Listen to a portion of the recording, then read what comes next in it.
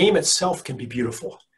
It's just like like if you're an actor and you're in a play, and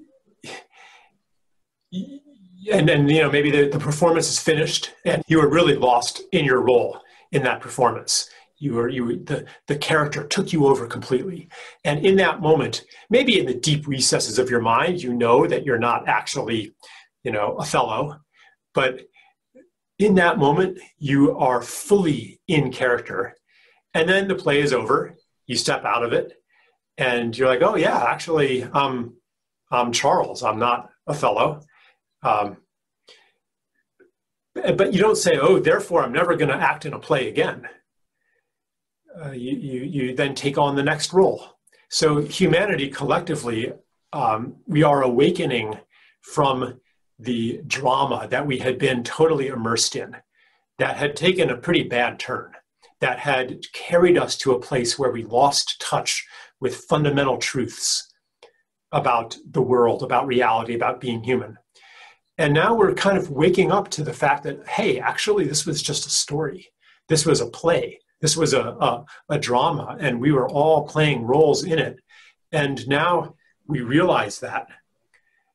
And we're coming now, more and more of us, into contact with the non-dual world, with the preconceptual world, through all kinds of experiences and realizations.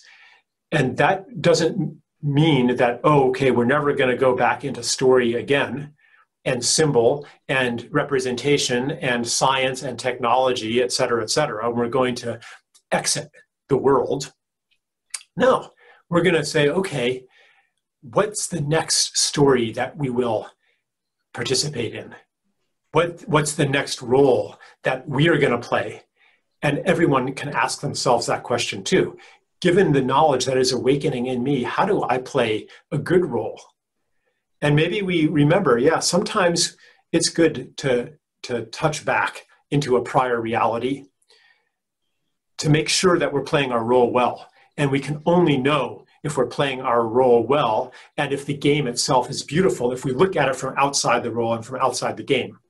So that's the utility of what we call spiritual practices, which, and I think we can rehabilitate the word spirituality in this way because when it takes on connotations of otherworldliness, it can end up desacralizing the world. Because if the sacred is to be found in the spiritual, then the worldly becomes profane. And we end up treating the world as a profanity. And we engage in what is essentially sacrilegious behavior toward nature. So that version of spirituality is quite bankrupt. But when we understand this otherworldliness as a reconnection to a prior, then it can exercise a really powerful positive effect on our worldly affairs.